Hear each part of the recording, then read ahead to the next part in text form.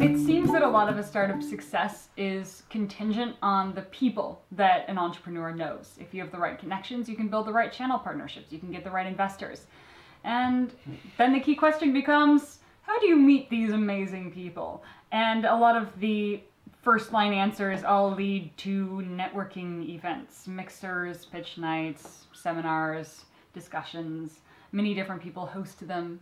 They could be schools, VCs, other accelerators. I don't like them. I get up at 5 a.m. in the morning, and by 5:30 p.m. when these events start, usually they start even later, I've been working for 12 hours and I want to be alone. So, she hates them more than you would imagine. yes. They are the big event of the week when we have to go to one.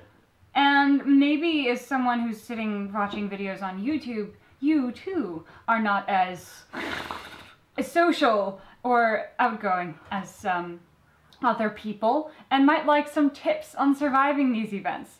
So when I met Malcolm, he gave me a lot of tips on making it through these events. And one of his best tips was to play them like a game.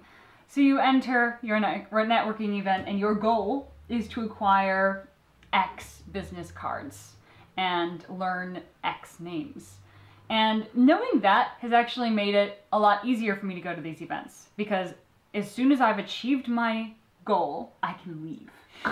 And oh my God, does it not only make me less awkward and aimless trying to stand in a corner and just not throw up, it makes me much more outgoing and driven, because I'm like, oh my God, hi Bob. Oh, I want to, let's get in touch. Can I have your business card?